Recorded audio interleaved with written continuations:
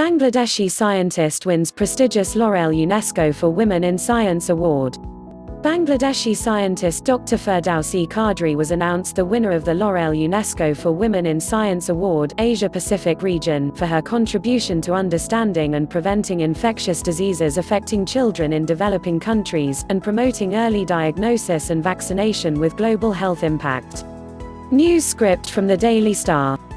Firdausi, head of the Mucosal Immunology and Vaccinology unit of International Center for Diarrhoeal Disease and Research, was selected as the best scientist in Asia-Pacific region during the International Day of Women and Girls in Science, says a media release.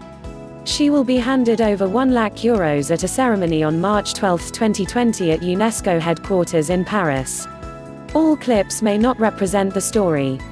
4 other female scientists also won the award in their regions.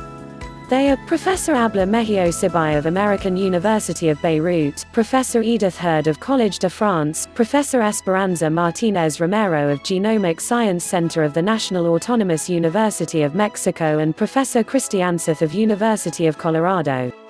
Watch to learn English as good as your mother tongue with latest world news. They were recognized alongside 15 young women scientists from all over the world. Every year since its creation in 1998, the For Women in Science program has honored and supported 5 outstanding women researchers from all regions, totaling 112 laureates to date.